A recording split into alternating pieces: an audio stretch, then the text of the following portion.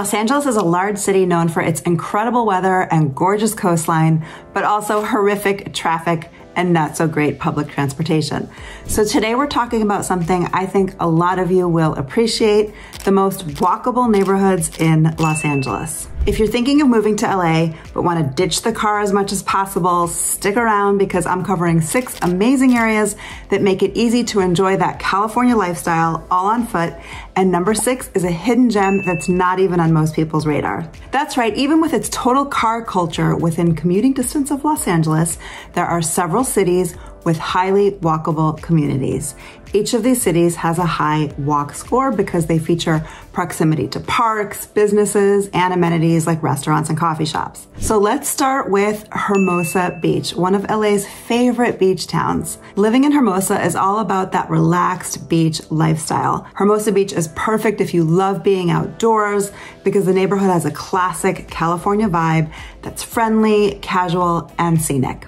The highlight in Hermosa is the Strand, a paved path that runs along the beach and connects Hermosa to other beach cities like its neighbors, Manhattan Beach. You can walk, bike, or skate your way to cafes, restaurants, and little surf shops along Pier Avenue, where locals love to grab brunch or coffee or just hang out at the nightclubs. Hermosa Beach also hosts events like annual beach volleyball tournaments, local art walks, making it a really fun and community-focused place to live. There's also the Greenbelt tucked away under trees west of Pacific Coast Highway, but east of downtown, where you'll often see residents walking their dogs, going for a jog, or just enjoying a walk in nature. The schools in Hermosa Beach are known for their quality, with Hermosa View Elementary and Hermosa Valley School receiving very high scores. And although Hermosa doesn't have its own high school, residents get to choose between attending 2 of the highest ranked high schools in Southern California. Its neighbors, Redondo Union High and Mira Costa High in Manhattan Beach. Being such a small town with under 20,000 residents and not a lot of inventory, housing is in very high demand in Hermosa, especially because it's right on the coast. But I've helped several clients find some off-market gems, so if that's of interest, do reach out to me personally, and all my contact info is below.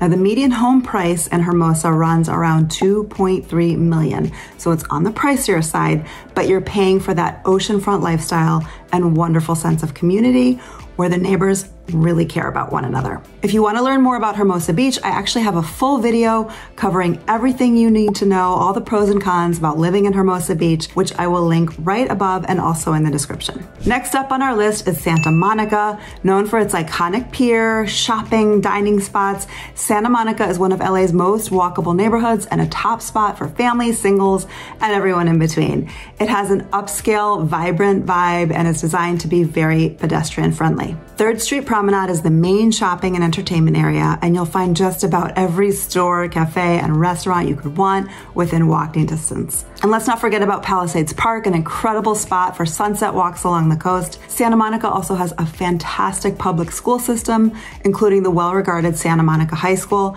and it's also home to highly rated Santa Monica College. For home prices, Santa Monica is on the high end with a median price of around $1.8 million, but with ocean views, great schools, and tons of walkable amenities, it's easy to see why people love it here. Now, moving a bit inland, we have Culver City. This area is perfect for anyone who loves a creative atmosphere. It's known as LA's heart of the screenland. Culver City has a big entertainment history with Sony Picture Studios and Culver Studios located right in Culver City. But the vibe has become modern and artsy over the years with tons of new galleries, restaurants, rooftop bars popping up, especially in the Culver City Arts District. People living in Culver City enjoy that laid-back, small-town feel, combined with easy access to some of the best spots in LA. You can walk to coffee shops, boutiques, and restaurants, especially along Washington Boulevard in downtown Culver.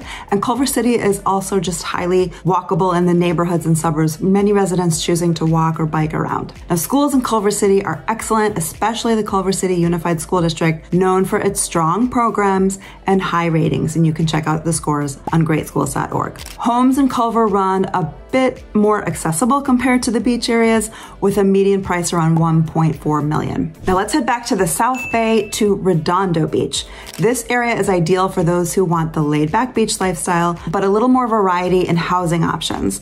It's much larger than its neighbor Hermosa Beach, with a population just over 70,000. The Redondo Beach Pier and King Harbor offer tons of activities like dining, shopping, fishing, and seasonal events like the Kite Festival that locals can enjoy, all within walking distance. And then there's also Riviera Village, a super quaint downtown area with lots of great boutique-style shops, cafes, and restaurants. Now, one of the best parts about Redondo Beach is the variety of housing options, from oceanfront condos on the Esplanade to single-family homes on quieter streets, and tons of townhouse options and 2-on-1 lots, which offer a really great, more affordable option that give you tons of square footage at a lower price than a single family, but still have kind of a single family feel, and they often don't have shared walls.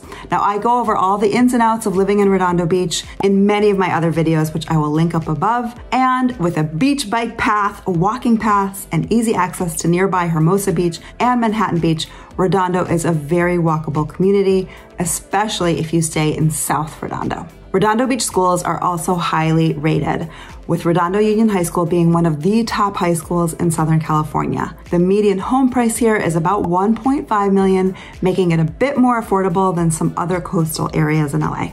Now let's talk about Beverly Hills. You might know it for the luxury shopping and the celebrity zip code, but Beverly Hills is also one of LA's most walkable neighborhoods. This is a place where old Hollywood glam meets modern luxury, with tree-lined streets, stunning architecture, and well-kept upscale vibe. Living in Beverly Hills gives you access to everything from world-class shopping on Rodeo Drive to chic cafes and restaurants within walking distance. The Beverly Hills Farmers Market is another local favorite where residents can walk and grab fresh produce every Sunday. And Beverly Hills is home to its own school district, including Beverly Hills High School, known for academic excellence. If you're considering moving here, be prepared for premium real estate prices. The median home price is around $3.8 million. But for those who can afford it, it's really a dream neighborhood. Now, before we get to our final spot, don't forget to like this video and subscribe for tons of great living in Los Angeles and real estate content. And if you're thinking of making a move, my team and I help people relocate here all the time, and we absolutely love it and would love to help you too. So if you want to chat, you can call, text, email, however you want to get a hold of me. All my information is below, or you can download my free relocation guide at losangelesliving.vip. Now, last but not least, we have Long Beach.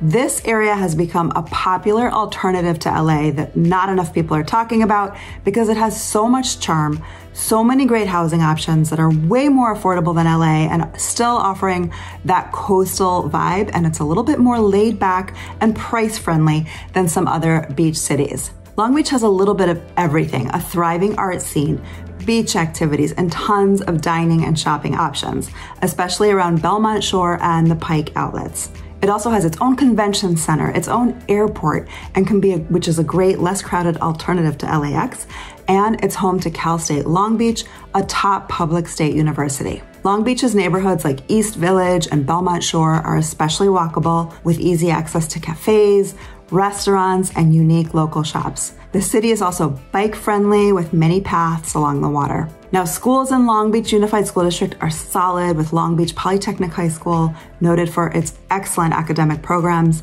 And here's the kicker: Long Beach offers a much more affordable entry point into LA's beach lifestyle, with a median home price around $800,000. So whether you're looking for beach vibes, artsy neighborhoods, or upscale luxury, there's a walkable area in LA for you, from Hermosa Beach to Long Beach.